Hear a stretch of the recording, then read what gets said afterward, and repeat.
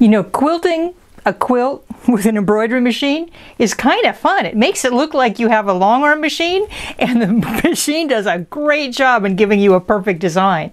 So, but how do you do a big one, right? There are strategies to doing a much larger quilt on a regular standard size machine.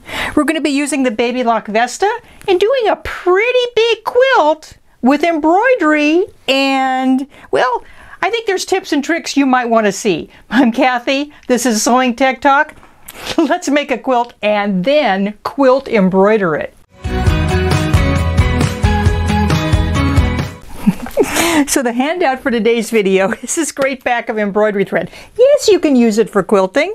Every time you like, share, or comment, you're entered for a chance to win. So do that, and then check back in a couple days to claim your prize if you win it, right?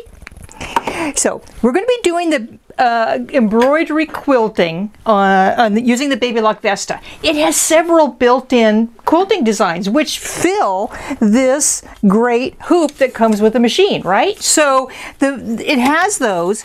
If you want to do a biggish quilt, what's the issue? The issue is, well, you know, it's a big enough hoop, but there's only so much room to the right. So are there strategies that we can use to minimize the amount of the quilt that's on the right and yet finish the whole quilt? So we'll need a quilt to embroider. So I have a quilt that is a really simple one, great for a beginner, and that would be easy for just about anyone to do. The instructions for the quilt and the process we're going through today is in my handout. I have a handout for this and all my other videos. Go to the description below and look for the link. It's usually in blue. Click on that and you'll find the handout for this one with instructions for this simple quilt, and the process we're going through today, and all my other videos, just in case you need a little bit more information on some other subject. So now, this block is super simple. And like I said, there's instructions in the handout.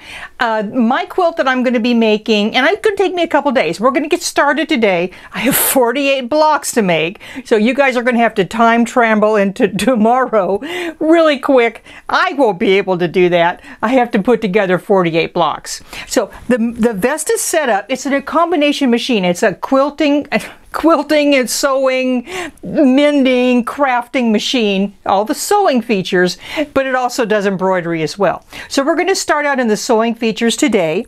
So I have the machine set up. Now this is my block. It's really simple. It can be made out of a jelly roll, which is a set of about 42.5-inch strips, or you can go ahead and cut your strips ahead of time from scraps that you have. It's a great scrap buster. From each one of those strips you can get 2 blocks, and the strips are 2.5 inches wide, so you'll need a 2.5-inch square for the center. That's one color. 2 2.5-inch strips for either side, and then 2 6.5 by 2.5-inch strips. And you can cut those lickety split if you're cutting off of a pre-folded 2.5-inch cut strip. So like I said, go to the handout for that information. But what we need to do is set up the Vesta for sewing a 1/4-inch seam. And there's lots of choices on the machine. So here is the standard presser foot. And if I go to the screen of the machine, I could actually rotate through and find a stitch that's designed especially for piecing with that foot. So with the regular presser foot, if I choose this stitch, I'm using the right side of the foot as the guide for me to know how far to put that raw edge. The machine also comes with this foot, which is pretty cool. This is a great foot, and you can use it for, because the needle on the Baby Lock Vesta can be moved. If I was in here, I could come in and I can change the position of that needle. But I also have left-right shift, so I can change it 1/4 millimeter at a time, which is a thread. So I could use this foot, and actually I would use any one of these marks as a guide for doing my 1/4-inch seam. Now if you're a garment sewer, what also can happen is you can use any one of these guides for any width of seam that you want, a 1/2-inch seam, 5/16, whatever you're using. There's also an optional foot available for the Vesta, and it's pretty cool. It's the Baby Lock 1/4 inch foot. I like it because it has a very wide profile down here on the bottom. It has a physical guide to help you guide the raw edge of that fabric, and it gives you marks front and back. Like I said, this is an optional foot. The feet don't cost, they're not that big of an investment. So if you're going to do a lot of piecing, it's a good foot and I recommend it. I'm going to use that foot today. So what I'm going to do is I'm going to snap the foot on. The feet just snap on. Most of them snap on. There's some that don't. Okay, there we go. Find our happy place. Now I'm going to go back to the regular straight stitch that's in the middle by touching that button. An electronic machine like the Vesta automatically goes to any stitch that you've selected, and then you can adjust that stitch from there. It will even memorize your settings if you have a special setting like you like. So I'm going to move that needle just a hair over to the right, and I can choose that left-right shift and move it over just a little bit to the right. So you can use that guideline on the foot. But if you have a vision issue like me, sometimes you look at it a little bit different than your neighbor does, and you can set it up exactly for what you like. So, having done that, that's okay. I could put it in the memory if I wanted to. I'm ready to go. We'll put these aside. And basically, the block is super simple. You're simply going to sew the 2.5 inch squares on either side of that center 2.5 inch square.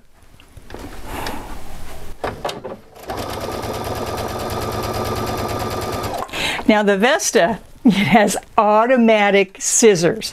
So if I want to, I can touch this scissor button and it's going to trim the thread for me. It's a big time saver when you're doing a block. So there's that first seam. There's my 1/4 inch seam. There's my second side.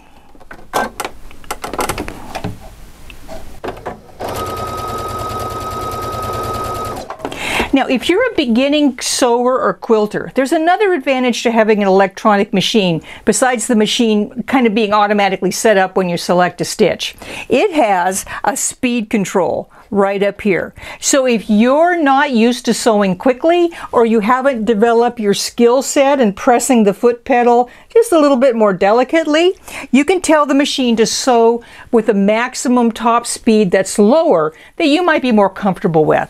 So you can adjust that, and then you can leave that setting there. And if you're a beginner, it's kind of like training wheels. So I've come to the end. I'm going to use those scissors. You get really used to that. And what I should do is take this block and press both of these to the outside using my handy dandy iron. But I'm just going to kind of stitch them and hold them down so that we can hurry along the process.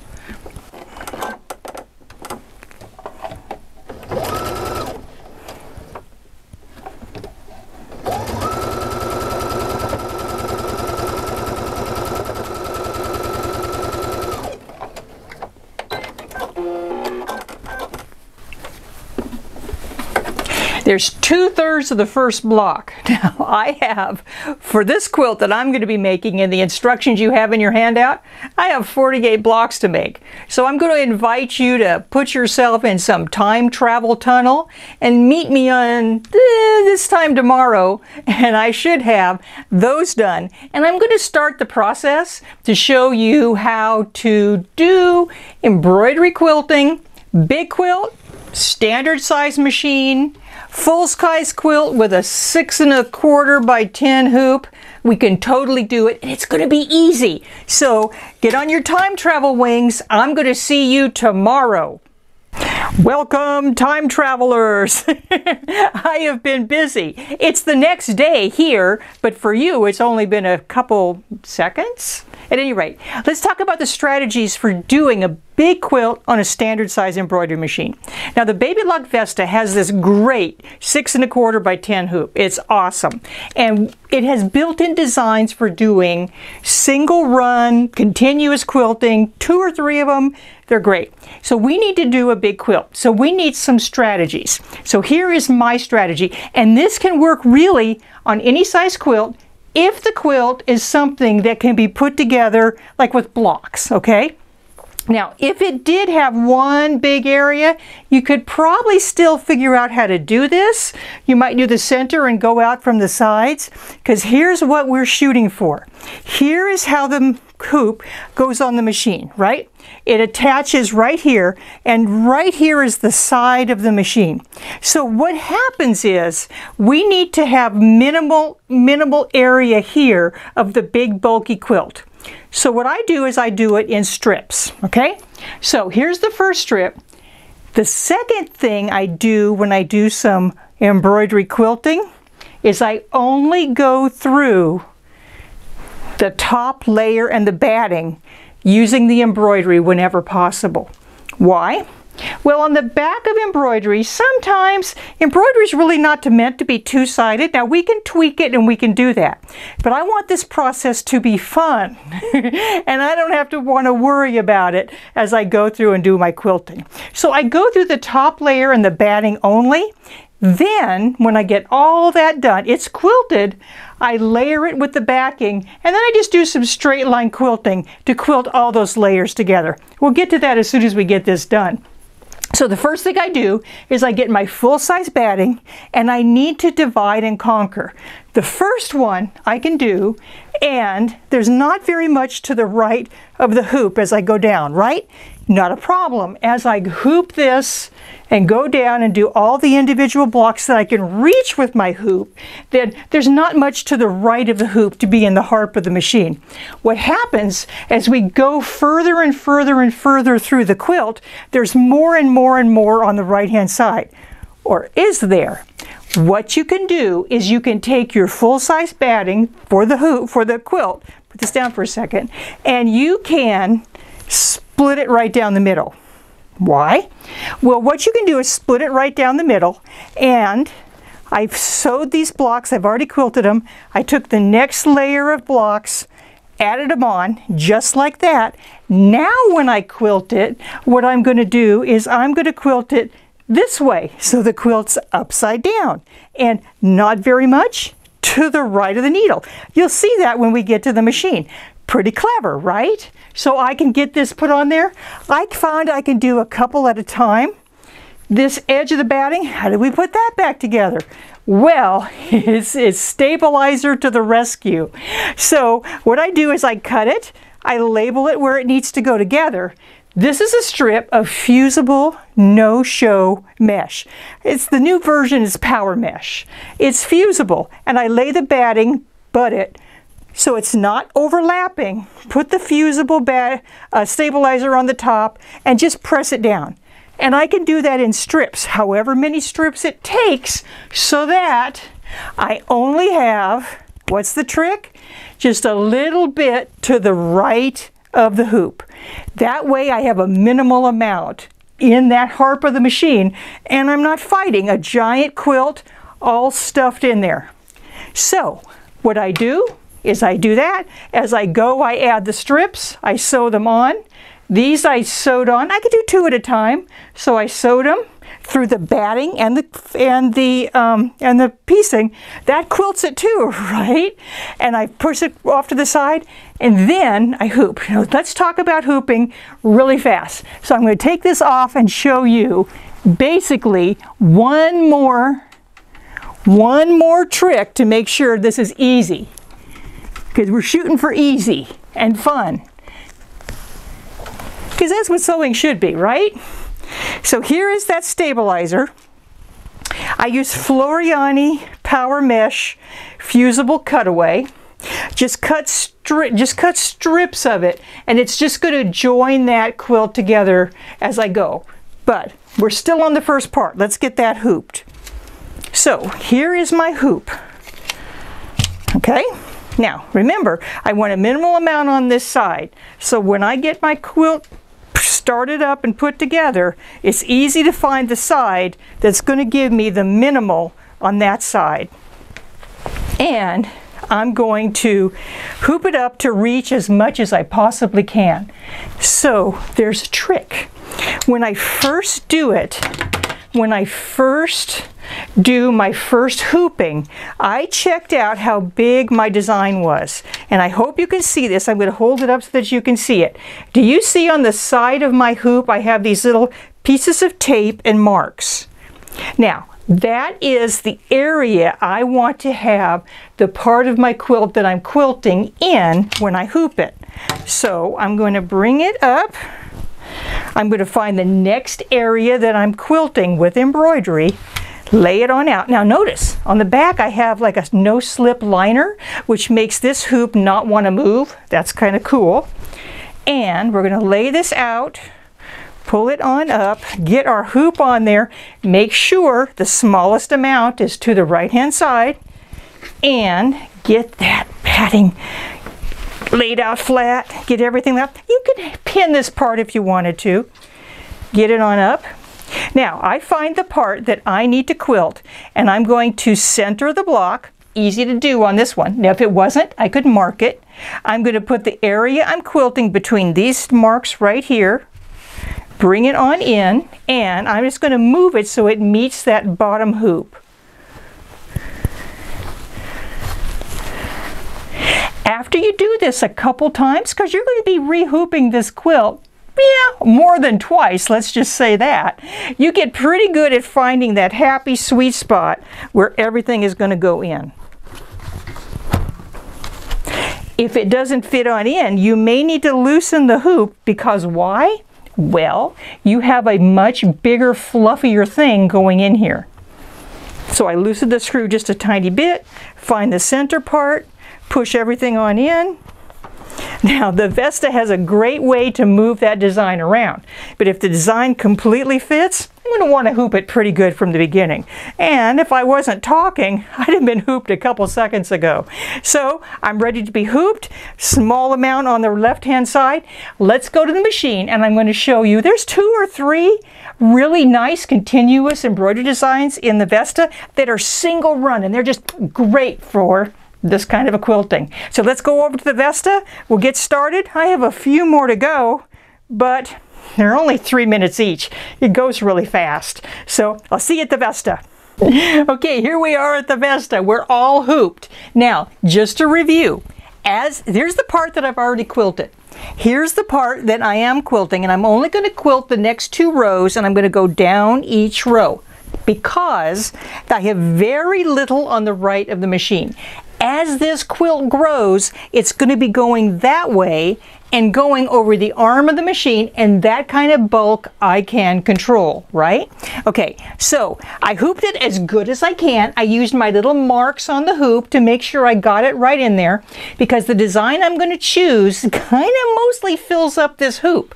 There's not a lot of room to wiggle it and get it in the right position. So I have very minimal amount of space to move it around. Now, if you don't want to deal with that, if you don't think you're as good a hooper, choose a smaller design, right? So you can choose a smaller design, and it's easier to manipulate it once you get it hooped. And the Vesta has a great system for showing you where this design is in the hoop. So let me show you where these fun designs are in the Vesta. These are built in. Now you can always go out and buy additional ones. There's tons of designs out there. The ones you're looking for, if you're going to quilt the quilt, it's a single run design, and it usually starts at one end and ends at the other. Now let's see where they are on the Vesta. So on the Vesta, I'm going to come up to this area right here, and they're right in this tab. There might be others in there, but these are the 3 that I found. And I'm going to go to the very end. There's one, and these are all single run too, I think. But look how cool these are. And then this is the one that I chose. I thought that was really, really pretty. See how it's really neat? It kind of goes through all these different it's just a single run. It's pretty cool. But what I did do actually is I widened it just a little to fit into my block.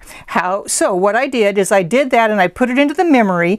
Let's go and let's find where I put it in the memory. Now, if you make adjustments to the machine, you can put the design in the memory.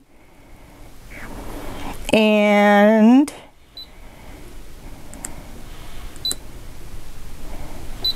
there it is right there. I colored it a different color so I could see that I had changed it. See how I made it a little bit wider? Perfect, and that fits just right into my block. So I'm going to go edit end. Now, in this screen, I have my great system for finding out where I have this design placed in relationship to my quilt. This is called the trial key. Now, when I touch it, I can go to any of these. The center is where it is now. I can go to any of these 8 points around the block and see if I am in the right location. So when I go up to the upper left-hand corner, for example, the machine's going to move all the way up there, and I can just go to all the different areas and check and make sure I've done everything exactly where I want it to be. Looks like I hooped it pretty good. If I didn't, I can go to any part that I want to match, stay there, touch OK, and lower my presser foot, and I can come here and I can use these keys to move it just slightly if I need to. That looks pretty good. I can come back here, check the other corner. Yep, that looks pretty good. Or actually, while I'm here, I can use the trial key and it'll automatically go around all the different areas. Okay, now let's go to embroidery. Now this design, it looks big, it fills the hoop. It's only 2,000 stitches. It's only going to take 3 minutes. And that, my friends, is pretty fast. Now, yes, you're going to have to rehoop as you go down the quilt, but it's only going to be 3 minutes at a time at the machine. And quite honestly, I did these first 2 rows. It didn't take me that long. So I'm going to continue to do this. I'm going to finish up my quilt.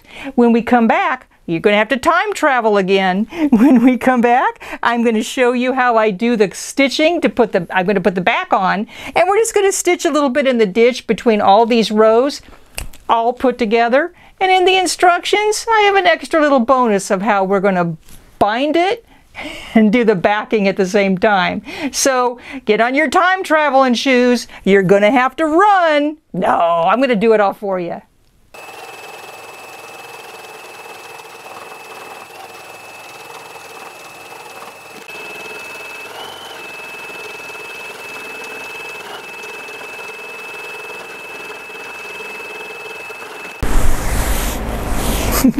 Look how nice this turned out. It's really densely created, densely quilted, which is the look I really, really wanted. And remember, we did this on the Vesta. It's a standard size embroidery machine. And look at the beautiful, beautiful quilting. Oh my gosh. It looks like, well, it looks like I'm either a professional, had it professionally done, or, well, you can fill in the rest. And what I did is, after I got all the blocks done, and don't forget the handout shows you the process. Very little was on the right-hand side of the machine in the harp of the machine. So it was an easy process. And I did all that. Now, once I got that done, remember it was the top and the batting, then I came in and I just did a stitch down all the rows. I could have come this way, but I didn't have to. And it looks really good. The other thing I did was I really enjoyed the back that I chose. What I did is I chose a back which was, I just really love this fabric. I've been waiting for a quilt to put it on. Now, I liked it so much, I wanted it to be an edge around the outside edge of the quilt. So basically, you can bring that backing and bring it to the front. And I created a 2-inch border around the quilt. Just brought the backing up to the front and sewed it down, ironed it down. Now, it tells you all about that in the handout. And I think it adds a really nice edge to this quilt. You can use that technique for any kind of a quilt. And it's really nice for baby quilts because it's a soft edge. Anyway, I hope you enjoyed this video. I had a blast doing this quilt. It turned out better than I expected. And the Vesta, it was an awesome partner. Standard size machine, big quilt, embroidery quilting. You can do it. I'm going to shoot it off to George. He's going to tell you a little bit more about the Vesta. And thanks for joining me today. Thanks, Cathy. Once again, that was a great presentation. Don't forget to click on the link to download Cathy's guide on that incredible project. Now, every once in a while, a machine's introduced to the industry that really offers high performance at a great value, and that's the Baby Lock Vesta. Not only is it a great sewing and quilting machine, but it also is an incredible embroidery machine. The embroidery features include a hoop that's larger than 10 by 6, and it has a wonderful color touchscreen. And look at this beautiful embroidery. Plus it removes the jump stitches, and it even has a special software program that sends your design via Wi-Fi right to the machine. Now, that's not all though. For a sewing machine, it has the automatic fabric sensor that senses fabric from heavy denim to sheer fabric to working with elastic or even a ribbing on a collar like a t-shirt knit. But quilting features, it actually will sew in different directions. We have some designs that are incredible for going down the sashing border. It has an automatic 1/4 inch so you can do your piecing, plus all kinds of wonderful decorative stitches. So as you see, this is an incredible sewing, quilting, and embroidery machine. Now, we have a very special buy on this machine. This machine has a manufacturer suggested list price of $59.99. But right now, it's on sale for $39.99, and we're including free shipping across the country, as well as interest-free financing is available.